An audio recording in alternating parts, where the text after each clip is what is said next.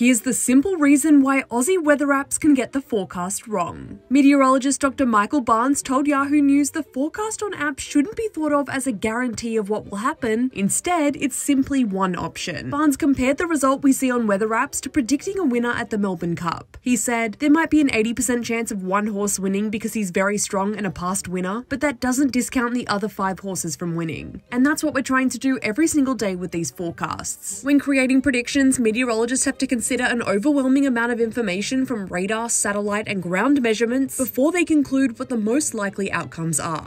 Because there will always be small gaps in the information about current atmospheric conditions, small errors are inadvertently entered into the modelling, and this can interfere with the final forecast. Barnes said, the result is that the further out in time we predict, the more error-prone the forecast is. That's why if you look at the forecast today, what we see for the end of the week will change as we get closer to that day. Behind the scenes, meteorologists use a process called ensemble forecasting. By tweaking the data around the uncertainties in the information available, dozens of weather possibilities are produced. Barnes added, but that's not necessarily something you'll see on your favorite weather app. It's too much information for the average person to distill. We can't show them 100 different forecasts, so it's very difficult to communicate the full range of possibilities to people.